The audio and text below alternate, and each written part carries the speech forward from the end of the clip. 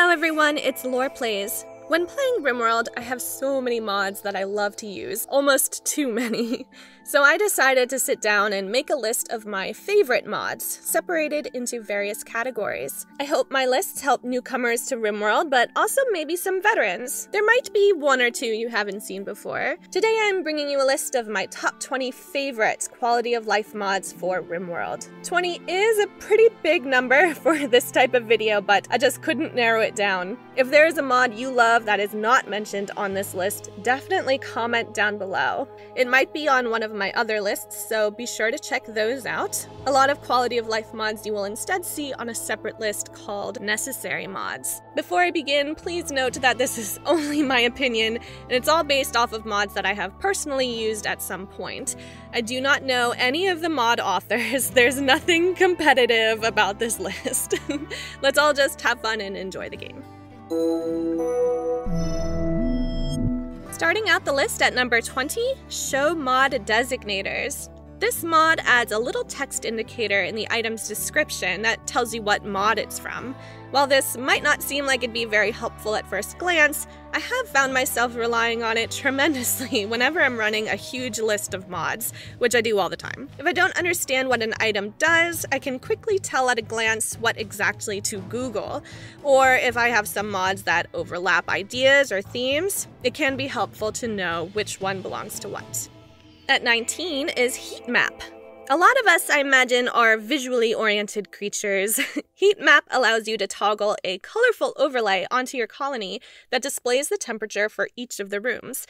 Red for very hot, of course, blue for very cold, yellow for close, and green for just right. While you can locate the temperature of the room by hovering over the floor and seeing it on the right, Heat Map allows you to check all of the rooms at a quick glance. This is very helpful when you have a big cluster of bedrooms, for example, and maybe you forgot to put a vent into just one of them, and you never realized one room out of dozens is boiling hot. At 18, we have Prepare Landing. Prepare Landing lets you quickly navigate to a tile on your world map that you would like to colonize at the beginning of your game. Instead of blindly looking for a spot to land, you can specify exactly what you want. What type of stone you want on the map, for example, the super strong granite or the beautiful marble, what biome you want, or a temperature range, or if you want a mountainous base but no dangerous insect caves. What I like to do is find a tile that is boreal forest, which is normally very cold, but south enough that the temperature range allows for more time to grow plants. Not every seed has this type of tile, and Prepare Landing lets me quickly find it without aimlessly clicking around. Number 17 on my list is Map Reroll. So you just prepared your landing to the highest degree of perfection, but the map you crash landed on kinda sucks. Map Reroll gives you the ability to quickly re-roll the entire map. Not only does it show a preview of rocky terrain, but it also shows where the rich soil would be, so you can get a huge starting advantage. The mod is a little OP in that regard, which it does try to balance by removing resources from the map whenever you do re-roll, but you can disable that in the settings. I do. At number 16 is Best Mix. I never used this mod before 1.1, maybe it wasn't around, I'm not sure, but it's great. Best Mix allows you to specify what type of ingredients your pawns will prioritize using for your crafting bills.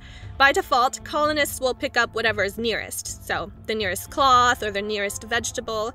Instead, you can set the best mix to use whatever ingredient is expiring sooner, or whatever cloth provides the most warmth. While you can specify these settings under the bill settings, Best Mix is more of a priority system, and it is very quick to set up. Next at 15 is Run and Gun. Run and Gun does as its name implies, allows your colonists to move around while shooting at their target. Normally, your colonists would need to run and then stop moving before shooting. This puts them at a disadvantage if they are running from an animal or a melee raider, and perhaps they aren't wearing the best of gear to take them head on. Some people think that this mod is OP, but it does provide balance by slowing you down slightly and reducing your accuracy while you are running. Still, this makes combat for me.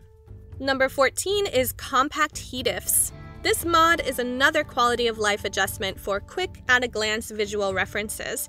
Basically, it's much easier to check out your pawn's health with this mod. It reorganizes ailments, injuries, and bionics so they fit neatly under each body part it affects, and it gives you nice little icons to show various severities of bleeding.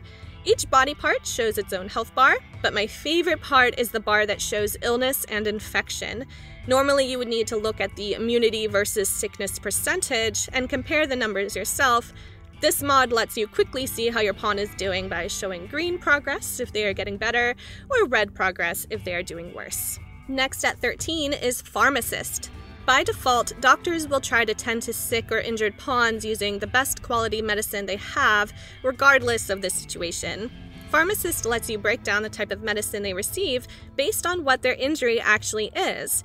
So, if it's just a bruise or something, they'll use low-quality herbal medicine, for example, instead of your very expensive Glitterworld medicine. Or if it's a prisoner you don't necessarily care about, you can set them to be allowed doctor care, but no medicine in some cases, regular medicine in other cases. This mod is simple and works right out of the box. At number 12, we have Outfitted. If you are setting your colonists' outfits to anything, you are really missing out on the potential awesome efficiencies some of your clothing might provide. Outfitted allows you to customize parameters for each worker role that your colonists will prioritize equipping. For example, you can set your high social pawns to the warden outfit so they prioritize grabbing clothes that provide an increase to social. Give your growers plant speed and your builders construction speed. Outfitted comes with outfits already pre-made for you, which I use all the time, but you can add and customize your own. Next at 11 is Show Draftee's Weapon. There isn't really much to say about this mod except that I miss it when I don't have it. This mod shows each colonist's currently equipped weapon underneath their portrait when they are drafted, or even all the time, which you can turn on in the settings. This gives you a quick glance at what each person has equipped, who still needs a weapon, who needs an upgrade, who has long range, or who only has a melee weapon. Overall, it saves a lot of time. Number 10 on my list is Everybody Gets One. So you know how you can set your crafting bills to do forever, do a certain amount of times, or do until you have a certain amount in your inventory? Everybody Gets One lets you set a bill to the number of colonists. That changes automatically whenever that number increases or decreases. For example, if you wanted everyone to have a duster, you can set it to 1 per colonist. Make sure Count Equipped is checked, and then forget about it. When you get a new person, you won't need to go in and change anything. I use Everybody Gets One for food. By setting 4 per colonist, each pawn has enough food to last about 2 days. Also check out TD Enhancements Pack by the same author. It's not on my list because I haven't used it before, I just found it while working on this video, but it looks great. Ultimate quality of life changes in there. At number 9, we have More Planning. If you've watched any of my other videos, you'll have seen that I use More Planning constantly. This mod is the vanilla planning tool on steroids. You can use different colors for your plans, even set custom ones if you don't like what's there. But the best part of the mod is being able to copy, cut, and paste plans. Without this mod, you would have to delete your entire plan and redo it if you wanted to make just a simple change, like move it over a few tiles.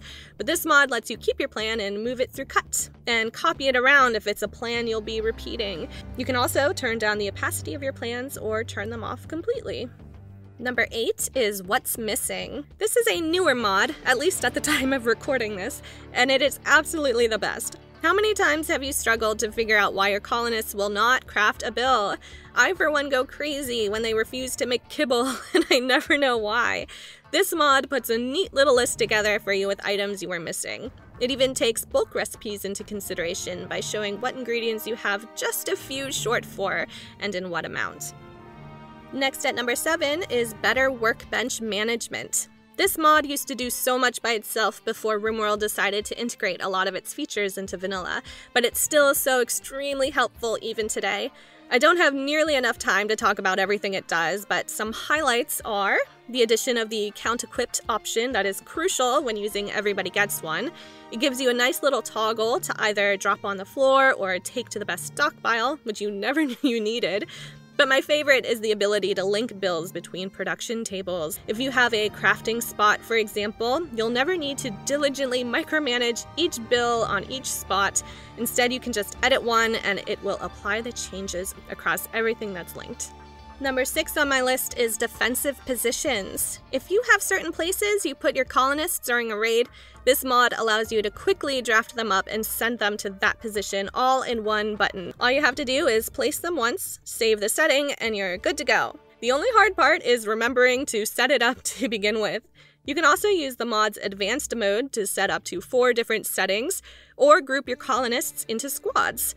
This is especially helpful when you have a dedicated hunting party you'd like to draft up without having to manually select each one.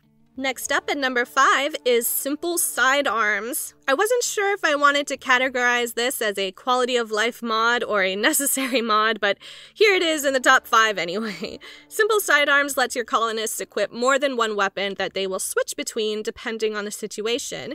You can give all of your colonists ranged weapons, well, except brawlers, and then a melee weapon to hold on to once their target gets in range, instead of your colonist hitting them with their gun. You can also give your colonists tools that give bonuses to their job, such as construction speed, that they will switch to accordingly. There's a lot you can do with this mod, so I do recommend checking out its settings and adjusting them according to your playstyle. 4, we have Moody. This is another mod that I only recently started using, and I really wish I had sooner. Moody adds a little box in the corner of the screen that contains so much information about any colonist on the map. It shows their mood, as the name implies, but also hunger, comfort, and so much more at a quick glance. You can check out what everyone is doing, and you can compare your colonists' skills. My favorite part is that you can view this box while setting up a caravan, so you can pick and choose who is going based on their fighting skills and what weapons they have equipped. I recommend exploring this mod thoroughly to see everything it can do for you. Number 3 is Acton, which is not pronounced that way. I usually just call it Action, so don't listen to me. Anyway, this mod does quite a few things, but I mainly use it for 2. One is that it automatically lines up your colonists evenly after you've drafted them up and dragged them along where you'd like them to go, which is very convenient. It also features a true uninterrupted job force, along with queuing up all similar nearby jobs. So I can force someone to mine everything all at once, instead of having to manually tell them to mine each and every tile. Number 2 on my list is Better Pawn Control. This mod saves so much time after just a little initial setup. What it lets you do is have multiple policies set up for your colonists that you can quickly switch between on the fly. You can do this for restricted areas, clothing, drugs, food, and so much more. A lot of people use it to restrict their animals whenever there's a raid, or you can use it to set everyone to armored clothing or warm clothing at winter. You can also use it to change everyone's jobs to a temporary setting. For example, everyone needs to stop what they're doing and cut plants or haul or whatever. Once you start using it, you'll never want to play without it. And finally, number 1 on my list is Blueprints. Yes, such a simple mod at number 1, but I looked at my list and I thought, which mod saves me the most time when I'm playing? Definitely Blueprints. This mod allows you to quickly copy anything, save it to a print, and use it somewhere else whenever you want. It's so helpful when you have the perfect bedroom, for example, that you set up and you don't want to keep setting it up over and over and over again.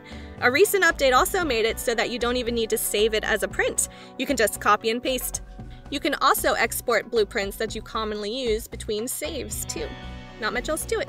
And there you have it, my top 20 favorite quality of life mods. Remember to comment down below other quality of life mods that you like to use, and consider liking and subscribing if you enjoyed this video. Thanks!